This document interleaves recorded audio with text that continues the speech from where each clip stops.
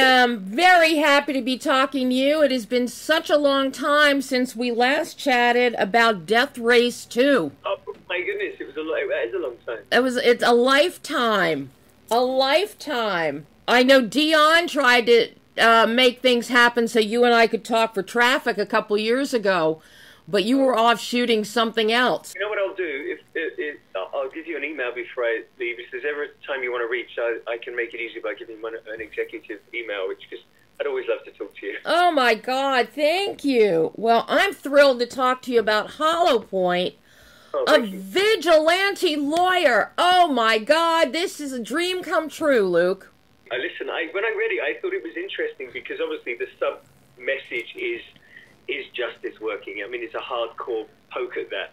But, yeah, I like working with Daniel. He's a fun guy to work with, and he promised me that we're going to try and make something that was a bit different, and I think we did it. I think it was a fun movie. You really did go outside the box with this film, because so often people they envision you as, you're not always the quote unquote good guy in a lot of your roles. I'm not always stereotypically going about it. Right. But here, and you do a wonderful job. Number one, the script really nails it down in terms of quote-unquote a jailhouse lawyer and going in and trying to help the people that really need to be helped. But you pull it off with such intelligence, and then you throw the physicality in on top of it and the ethical code, because Hank has a code of ethics. Yes, he does. It's disguised in what might look like an action movie, but it was one of those movies that could have been a very heavy, hard-hitting, dramatic piece, which frankly I would have loved to have been in as well. But this was one of those movies that tried to bring some entertainment within that message. And I think that Daniel did a good job. It was, for me personally, I wanted to find that balance of a man that had recovered from his pain, but not enough for it to not change him. And I think he's, in some weird way, looking for that exit. I didn't want to make it stereotypical, because he still had to remain in charge, legal. He knows that by sticking around, he'll get to do more job. But I wanted to put something in there. When he says, "Are you crazy?" and he says, the line he replies is, "Yes, maybe, but someone has to be." Mm-hmm. In writing, it's a quick line, but then he realized at that moment, he's like, you know what? I can't guarantee I'm always going to be around, because you know what? I think he's looking for a way to be with his family again eventually, but to do as much good on the way there as possible, if that makes sense. So I think the way gravitas of that within him gave me a reason to keep him very... he was not hiding, he was handling his pain for fuel to stick around before one of those bad guys are going to take him out. Yeah, and that really does come across. You really convey this idea that Hank has hope for a future, a bright future. Well, at least for a few other people. I think in a weird way, I don't know if it came across, but in a weird way, he doesn't know if he will be a part of that celebration, but he'll know he certainly rolled that first snowball down the hill. Now, listen, they make many wrong things in the movie, in the true sort of actual debate of life, but I did like the fact that he didn't seem like... I wanted to play him like someone that didn't necessarily need to be around for the thank yous. He just wanted to get some stuff done, even if he was painted poorly. He's made his peace with all of that stuff. The other thing that really stands out here is this is really an ensemble blend between you and Juju and Michael and Dylan, who comes in. You start with that one-on-one with Dylan, and then he becomes part of this integral ensemble. And I really love the way you all feed off of each other. I think Jay Moore, our villain, is, Jay, my goodness, I think it's one of the best performances he's ever given. You're right. And I really want to give credit. And also, I think Dylan, for his introduction, what a great job. Lots of energy. You can see him. A lot of responsibility in this film. As he produced, he created a great vehicle for himself. But my goodness, he delivered.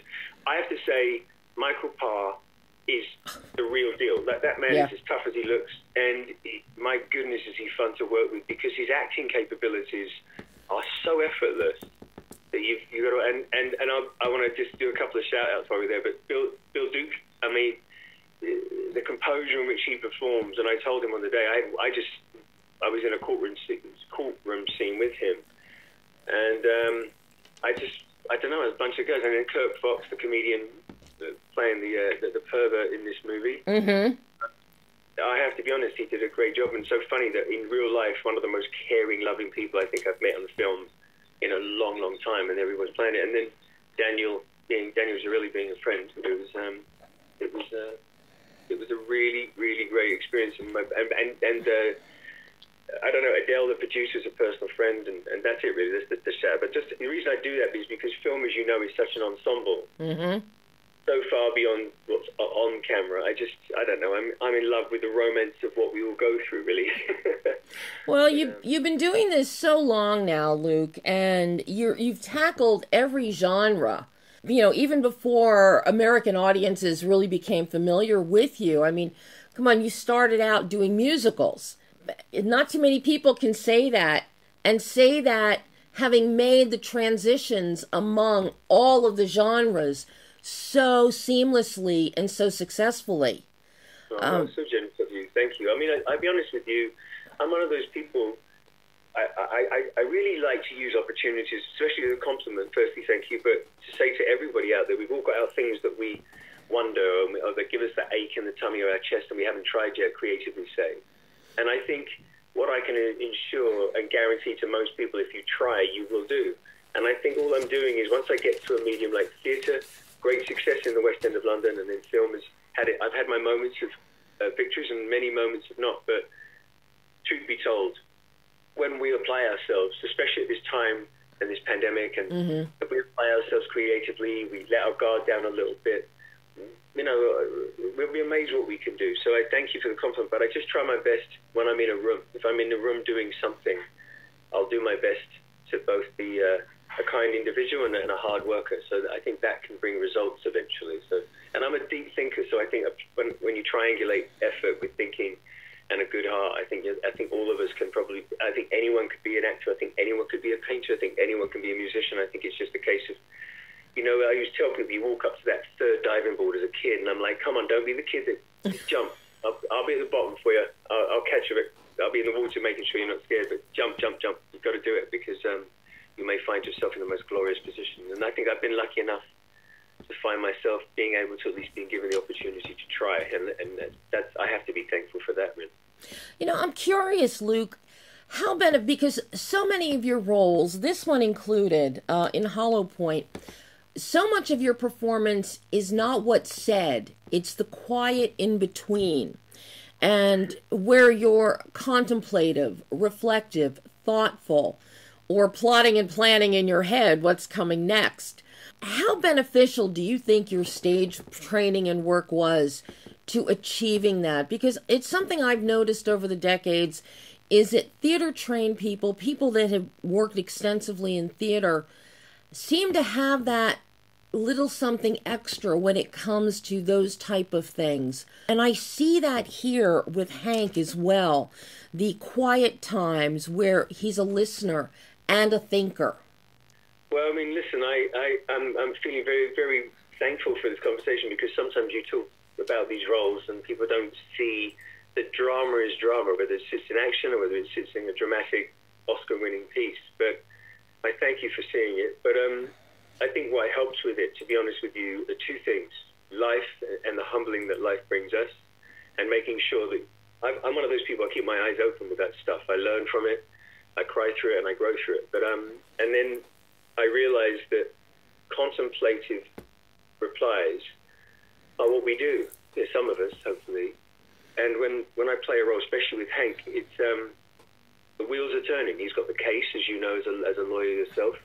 He's got the minutiae of that, the calls he must make, the schedules tomorrow, blah blah blah. Plus, he's keeping an eye on a young man that doesn't want to fight himself in the very jails he keeps people out of. Mm-hmm. But then also his wife, his child life, wondering what he's doing while he's doing it. And I think if you don't give time, I always tell, I did a comedy once, I won't say what one, but I did a comedy once where the director just wanted me to push through with all dialogue at all times, which goes so against the way I act. I'm like, sir, can you not do that in the edit? I mean, can I give you the contemplation and then you can lose it if you need? Now, don't get me wrong, you do have to push forward because, as I say, I think TV has a quick pace, film has a slightly slower pace. I think film allows the contemplation of both the speaker and the recipient. I think that's what makes film so wonderfully enticing, because it shows us the responses that we ourselves feel. But I don't know how to do it, to be honest with you. I don't act, really. I just try to get myself into a place. And if my mind is somewhat confused by it or is contemplated, then that itself does become part of the performance. Because before they say action, I don't have a clue what I'm going to do. Mm-hmm. I haven't thought about them anymore. I discard them and trust that the moment will pull me through. So, thank you for seeing it. Thank you. And I love that, because exactly what you're saying is, because Deon Taylor and I have been dear friends for many, many, many years. And Deon loved working with you for those very reasons. Oh, well, I didn't know that, but that's lovely. Lovely to hear. I worked with Deon.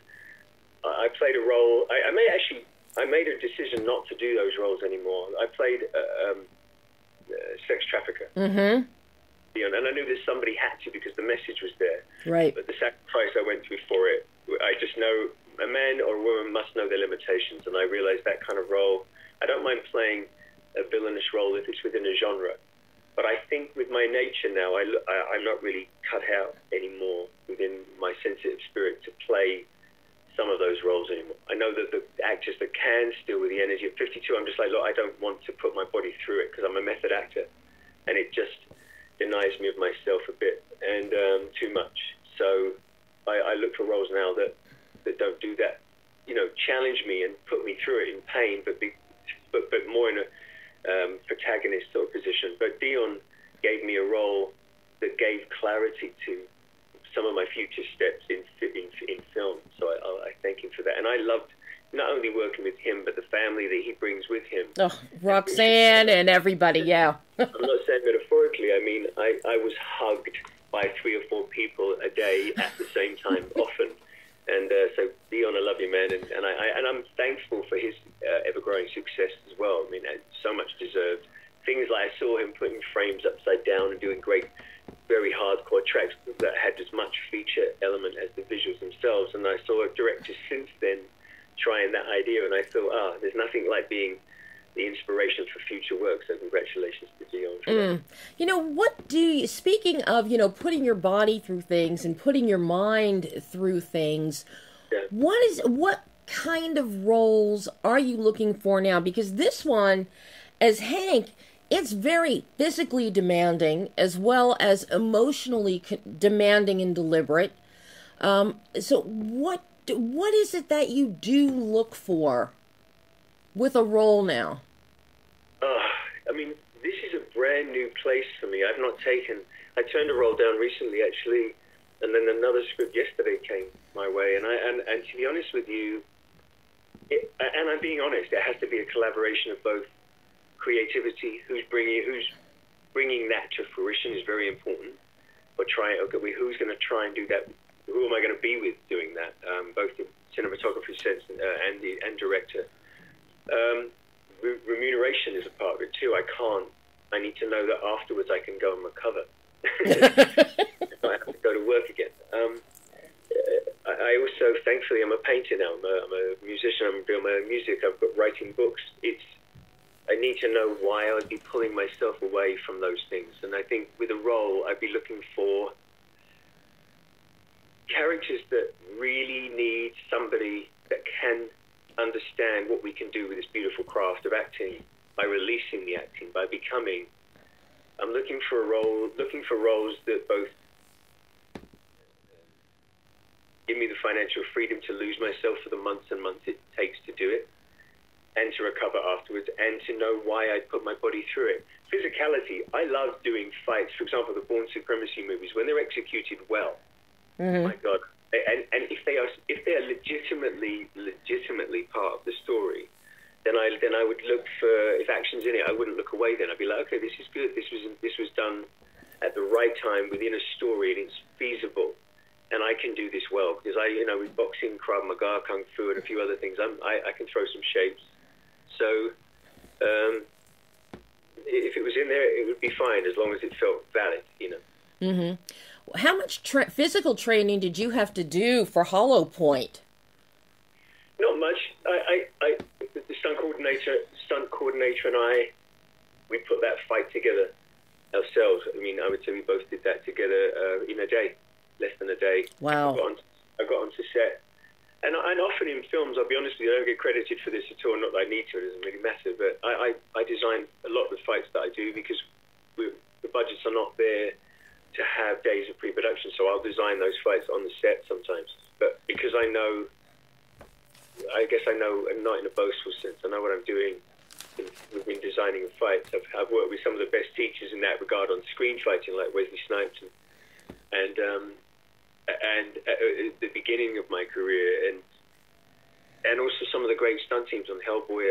I'm a sponge with knowledge, so I just look and watch from people that are wonderful at what they do and try to learn from it like I'm in a classroom. But this one was just one day of choreography, working it through, so when we got onto set we could fine-tune it, and then at that point I just go into sort of like a zone, and I like to do things very quickly in the sense of speed of moves, because it forces both my body and their body to move in a way of vulnerability at times, when instability, I think, in fights is what, for me, looks good. If it's too stable, I will say to the director, I can't bear this.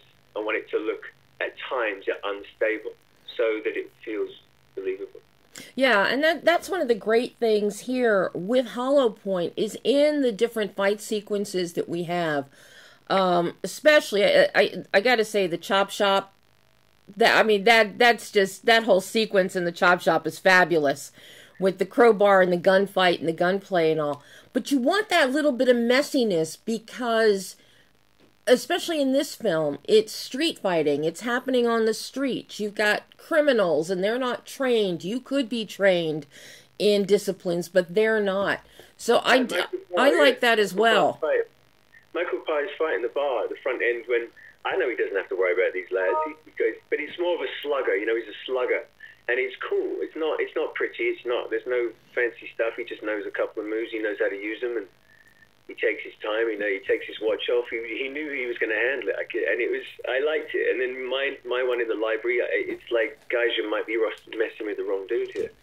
Quickly before we go, Luke, I'm curious, what did you learn about yourself with this role of Hank that you can take forward into those future roles that you now give great thought to taking?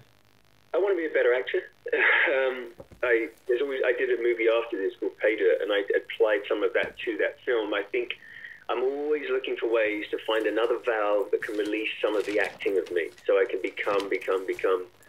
Because I'm a very hard critic of being a director as well. I look at myself in a way, but I think with this maybe it could be too harsh at times. But I think I'm okay with this movie. I think movies walking forward, I think there's room to release myself even further from the consciousness of camera, and so every movie teaches me something. And also I found a few places where he exploded in frustration with Delano. About, you want to know what we do here? Like he lost his patience at one point. He understood it, but he was letting some steam off. And I enjoyed those moments to have a reason to do that. So I realized in any movie walking forward, stoicism is good, but I want snot and tears and then maybe a little bit of frustration thrown in. Well, I have to say, this is one of my favorite roles of yours. Oh, thank you. There's so many different facets that you bring to this character, and I love watching it. I feel very, very privileged to have your kind words and the way you paid attention to this movie for all of us. It's very sweet of you. Thank you so much. I don't want us to go 8 years before we chat again. Well, let's do it very, very, very soon. There might be reasons. I know I'm actually aware of some things that are going on that might be fun to talk about. So that'd be fabulous. Luke, thank you so much. So much love your way. Please be safe out there. And everyone listening, please, let's love each other as much as we can. It's not an easy time.